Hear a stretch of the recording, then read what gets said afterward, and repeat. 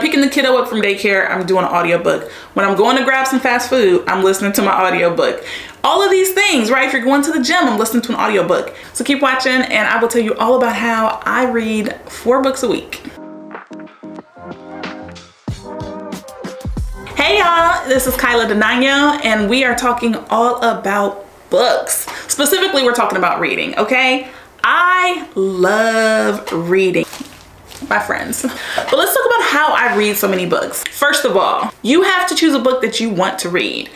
That can be anything. And I don't care if it is fiction, I don't care if it's nonfiction, I don't care if it's the history of comic books. It has to be something you actually want to read because that's going to make you pick up the book and look at it, okay? The second way for you to get started reading is audiobooks. When I'm picking the kiddo up from daycare, I'm doing an audiobook. When I'm going to grab some fast food, I'm listening to my audiobook.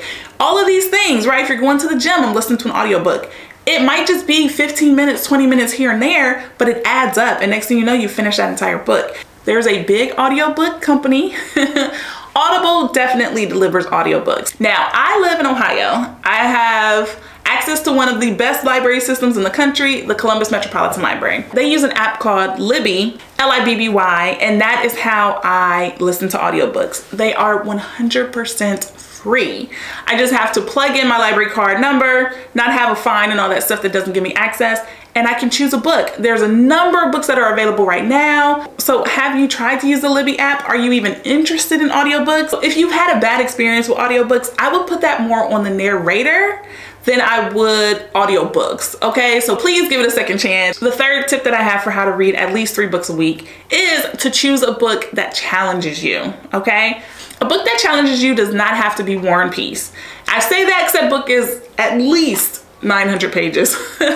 I just read this book about personal finance. It's a small book, but it's well over 200 pages and it was fascinating. There was so much stuff in here that I didn't know. Let's say you only do nonfiction.